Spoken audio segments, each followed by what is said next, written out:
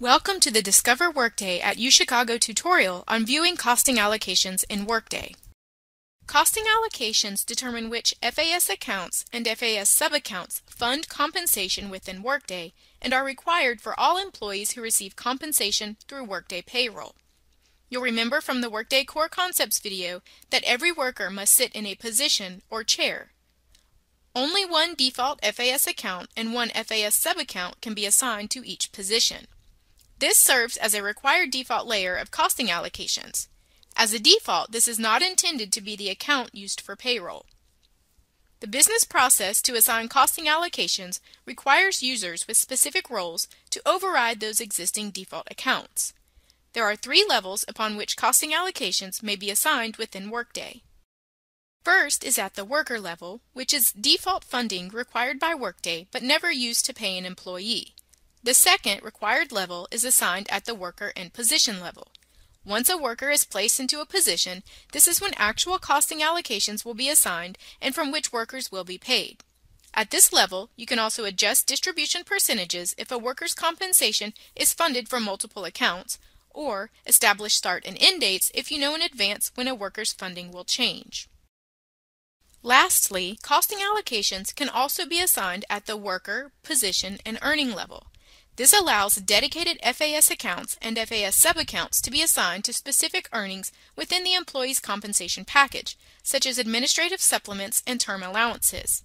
If assigning funding to this level, it needs to be done before the rest of a worker's compensation is assigned to the worker and position level. Costing allocations can be viewed for specific individuals or in report format. Next, we will demonstrate how to navigate both of these views within Workday. First, let's view costing allocations through the individual worker profile. Use the search field to navigate to the supervisory org where your worker is located. Click on the Members tab and select the appropriate worker. As a reminder, you can also navigate directly to the worker by typing their name into the search bar. Select the Pay tab to review costing allocations for this worker.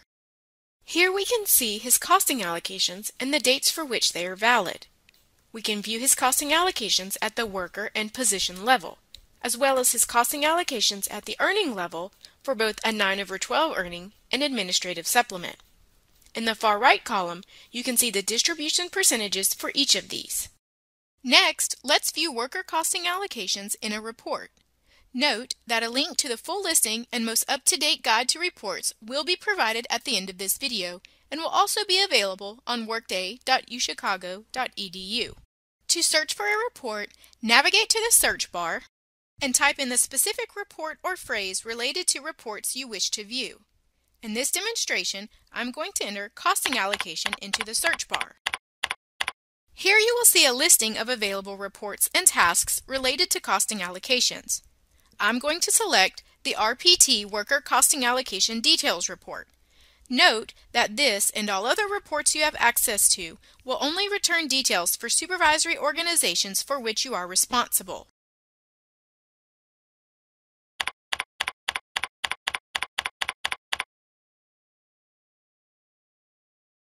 We can now view costing allocations for our workers. This report can be exported to Excel and can also be filtered. Note that for Dylan Crowley, his costing allocation at the worker and position level is distributed amongst 5 accounts, each of which has a dedicated row and distribution percentage in the report. Also note that the first column, Costing Override, lists the level associated with the specific allocation.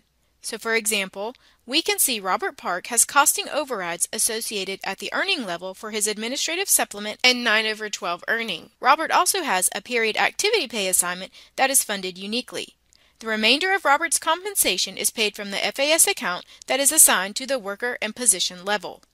Additional resources on discovering Workday at UChicago can be found at workday.uchicago.edu.